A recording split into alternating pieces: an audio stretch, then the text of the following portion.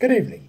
Welcome to this edition of the 411 Talk Zone radio show. My name is Leon Jones. Tonight's topic, I'm going to give you an overview of what the definition of Alzheimer's disease is. I'll give you an overview of Alzheimer's disease. Now, basically, Alzheimer's disease is a brain disease that slowly destroys memory and thinking skills and eventually the ability to carry out the simplest tasks. It begins slowly and it gets worse over time. Currently, there is no cure. Now, Alzheimer's disease is the most common cause of dementia among older people. Dementia is a loss of thinking, remembering, and reasoning skills that interferes with a person's daily life and activities. Dementia ranges in severity from the mild stage, when it is just beginning to affect a person's functioning, to the most severe stage when the person must depend completely on others for basic care. Estimates vary, but experts suggest that more than 5 million Americans may have Alzheimer's disease. Alzheimer's is currently ranked as the 6th leading cause of death in the United States, but recent estimates indicate that the disorder may rank 3rd, just behind heart disease and cancer, as a cause of death for older people. And most people who have Alzheimer's, symptoms first appear in their mid-60s, and the risk of developing the disease increases with age. Now, with younger people, particularly in their 30s, 40s, and 50s, they may get Alzheimer's disease, but it is less common. It is important to note that Alzheimer's disease is not a part of aging. The course of Alzheimer's disease, which symptoms occur and how quickly changes occur, varies from person to person. The time from diagnosis to death also varies. It could be in as little as 3 to 4 years if the person is 80 years or older when diagnosed, or as long as 10 years or more if a person is younger. Memory problems are typically one of the first signs of Alzheimer's disease. Initial symptoms also vary from person to person. A decline in other aspects such as thinking and finding the right words, vision and spatial issues, and impaired reasoning or judgment may also be the early stages of Alzheimer's disease. Now, people with Alzheimer's basically have trouble doing everyday tasks such as driving a car, cooking a meal, or even paying bills. They may ask the same questions over and over, get lost easily, lose things, or put them in odd places, and even find simple things very, very confusing. Some people become worried, angry, or violent. Now, did you catch that? Worried, angry, or violent. I've mentioned those feelings or emotions in previous videos. If you've seen my videos, you can now connect the dots that every mental or psychological issue can go back to being worried, which is a form of stress, anger, or violence, which anger and violence are very emotional disorders. Now, other reasons for memory issues. Not all people with memory problems have Alzheimer's disease. Mild forgetfulness can be a normal part of aging. Some people may notice it takes longer to learn new things, remember certain words, or even find their glasses. That's different from a serious memory problem, which makes it hard to do everyday things.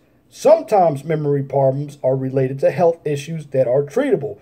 For example, medication side effects, vitamin B12 deficiency, head injuries, or liver or kidney disorders can lead to memory loss or possibly dementia. Emotional problems such as stress, anxiety, or depression can make a person be more forgetful and may be mistaken for dementia. Now, some older people with memory or other thinking problems have a condition called mid-cognitive impairment, or MCI. MCI can be an early sign of Alzheimer's, but not everyone with MCI will develop Alzheimer's disease. Now, people with MCI have more memory problems than other people their age, but they can still take care of themselves and do normal daily activities. Now, the signs of MCI include losing things often, forgetting to go to events and appointments, having more trouble coming up with words than people their same age. If you or someone in your family thinks your forgetfulness is getting in the way of your normal routine, it's definitely important to see a doctor. Seeing a doctor when you first start having memory problems can help you find out what's causing you to forget.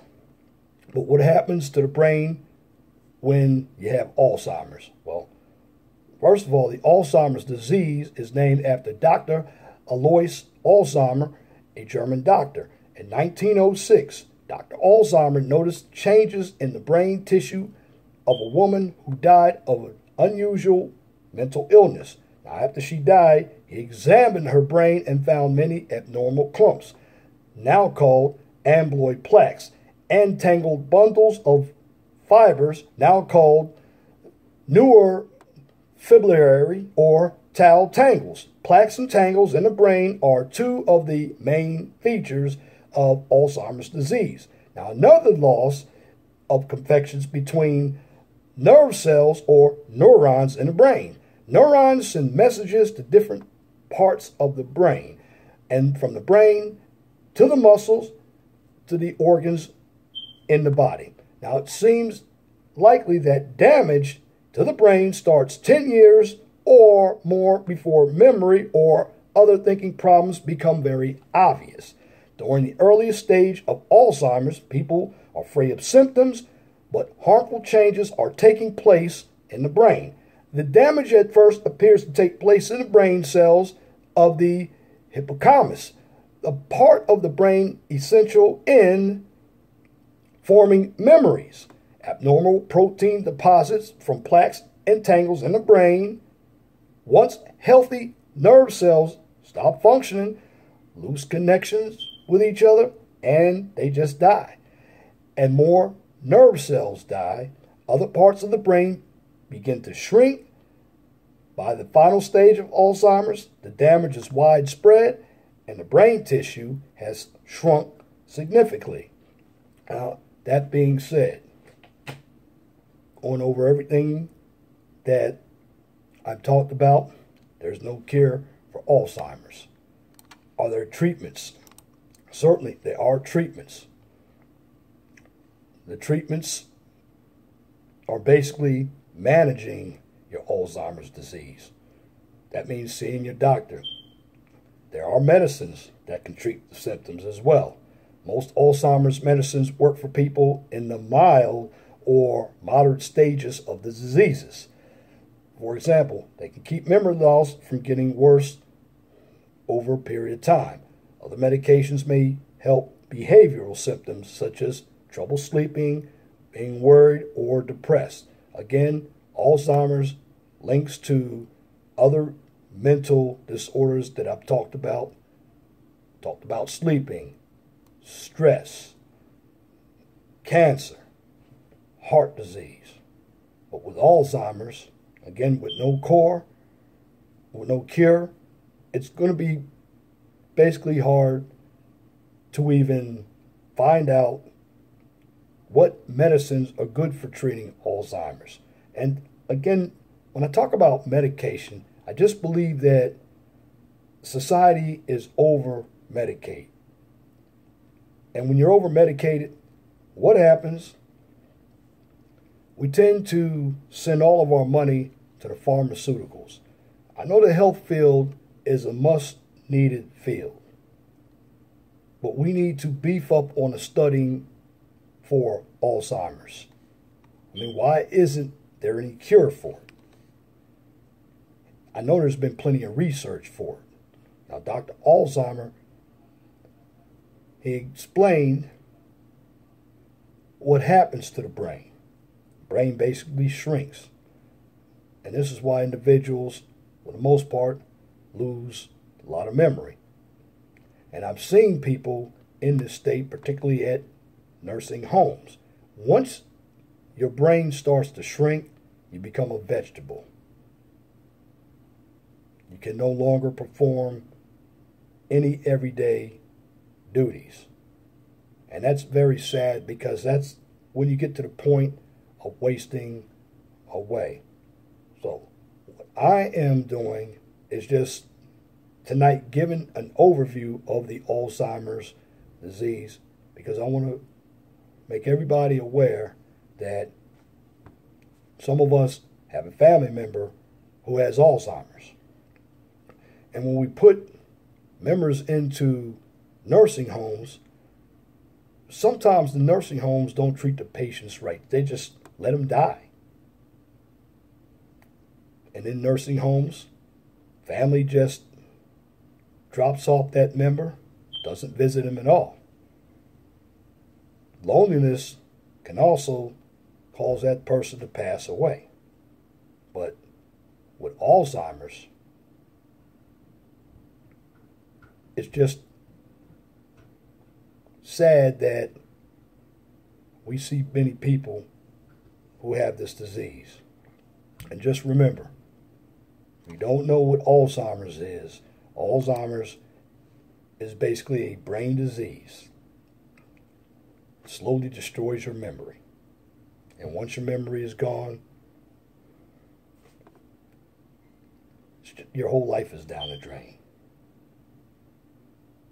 But since there's no cure, the only thing you can really do, besides medicines, is make sure that you get help from your doctor. But if we continue to put some money in the research, they may find a cure one day for Alzheimer's disease. And when that happens, the good Lord will help keep that person alive to see another day or more years. Because you only have one life. Manage it properly. Because once it's gone, it's gone. And that's my commentary for this edition of the 411 Talk Zone Radio Show for this evening, Wednesday, Hump Day, February 10th, 2017. You can tune in to the 411 Talk Zone Radio Show every Saturday from 6 p.m. to 8 p.m. on Blog Talk Radio. Guest call-in number is 215-383-5785. I'm going to be talking about schizophrenia this week. It's going to be a good show. If you want to get in on the show this week, it's 215-383-5785. That's the call-in number. Remember, I have the Blog Talk Radio Show every Saturday, 6 p.m. to 8 p.m. Eastern Daylight Time. And if you like my videos, please share and subscribe to the 411 Talk Zone Radio Show right here on YouTube, so I can continue to give you quality information for educational purposes from a professional and mature perspective. Now, on this channel, I don't engage in debates, controversy, or emotion, nor do I participate in drama or unnecessary bickering. Why? Because it's counterproductive. This channel is for educational purposes only. And if you are interested in learning how the real world works through the application of the information that I'm providing and the research, the free research, of course, please come on to this channel, because you're going to get a lot of knowledge. So I'm going to tell you something. The real world is tough. And if you're not ready for the real world, it's going to be very negative. And you're going to struggle. That's just the truth. So just remember, I'm giving you the information to help you survive in the real world. Because knowledge is power. And if you have a business, a topic, or new YouTube channel that you would like for me to discuss on YouTube or Blog Talk Radio, please email me at lej6521@gmail.com. And if you have a comment, please leave your comment in the comment section under the video. But make sure that your comments are pithy, no bloviating, pettifogging, or filibustering, if you wish to opine. Now that's it for this video. Till next time, my name is Leon Jones. Remember, Please be gentle and respectful to each other, and have a wonderful and blessed night. Good night.